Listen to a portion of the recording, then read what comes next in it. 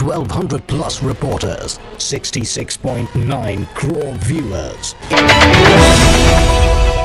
আপনি চাই আছে প্ৰাইম ডিবেট মই পোনপটীয়াকৈ ডক্টৰ হৰ কুমাৰ দাস ডাঙৰীয়া কাষলৈ যাব বিচাৰিছোঁ বিৰতিৰ পূৰ্বে মোৰ এটা প্ৰশ্ন আছিল আপোনালৈ যে মানুহে খুব কৈ আছে এইকেইদিন যে ইমান সংখ্যক ৰোগীটো এইচআইভিটো মৰে বা কেঞ্চাৰটো মৰে তেওঁলোকে কৰোনাতনো কিমান মৰিছে এনেধৰণৰ বহু তেওঁলোকে ব্যাখ্যা দি আছে পৰিসংখ্যা দি আছে কিন্তু কেঞ্চাৰ বা এইচআইভিটো সকলোৰে নহয় কিন্তু এই কৰোনাটো সকলোৰে হ'ব পাৰে নহয় মই মাত্ৰ কথাটো সুধিছোঁ আপোনাক হেতু কিমান যুক্তিসংগত তেনেধৰণৰ উদাহৰণবোৰ এতিয়ালৈকে বিভিন্ন বেমাৰত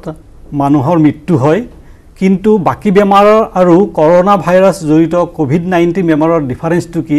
হেতু হল একমাত্ৰ কথা হল যে এইটো এটা কোভিড-19 এটা হাইলি ইনফেকচিয়াছ তা মানে খুব বহুত পৰিমাণে সংক্ৰমিত হয় এক নম্বৰ কথা দ্বিতীয় কথা এইটো এটা নতুন ভাইৰাছ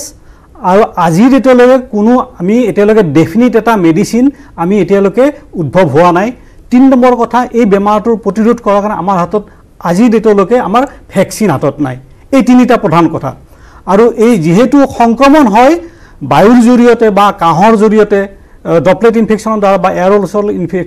স্প্ৰেডৰ দ্বাৰা গতিকে হেতু কাৰণে ইয়াৰ যিখিনি প্ৰিভেনচন আজি ইমান দিনে মানে কৈ থকা হৈছে সেই প্ৰিভেন্টিভ মেজাৰখিনি যদি আমি ল'ব পাৰো ইয়াৰ সংক্ৰমণ আমি ৰোধ কৰিব পাৰো আৰু লকডাউন বিভিন্ন মানুহে কৈ আছে লকডাউনৰ প্ৰয়োজনীয়তা কিয়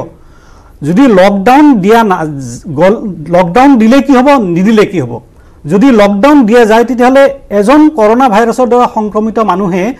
দুজন বা তিনিজন মানুহে সংক্ৰমিত কৰিব পাৰে যদি এমাহৰ ভিতৰত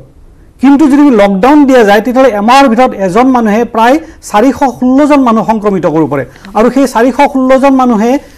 নেক্সট মাহত বা অহা মাহত প্ৰায় 1.5 লাখ মানুহ সংক্ৰমিত কৰিব পাৰে যদি আমি লকডাউন নিদিও বা সোশ্যাল ডিস্টেন্সিং মেইনটেইন নকৰো হেতুৰ কাৰণে এক মাহ 1.5 মাহৰ ভিতৰত বহুত পৰিমাণে কেছ বাঢ়ি যায় আৰু যিমানে কেছ বাঢ়িব সিমানে মানুহৰ মৃত্যুৰ সংখ্যা বাঢ়িব ডেথ ৰেট বাঢ়িব কাৰণ এতিয়ালৈকে আমাৰ ভাৰতত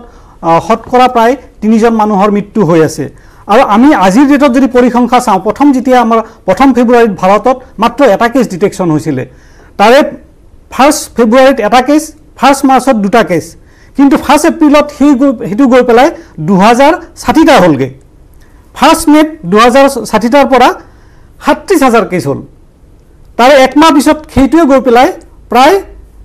2 লাখ কেছ হল আৰু আজিৰ ডেটলৈকে প্ৰায় 5.5 লাখ কেছ এতিয়ালৈকে হৈছে আৰু আমাৰ এতিয়ালৈকে মৃত্যুৰ সংখ্যা 16000 হৈছে 16000 মানে আমাৰ প্ৰায় শতকৰা 3% যদি হেৰি হৈছে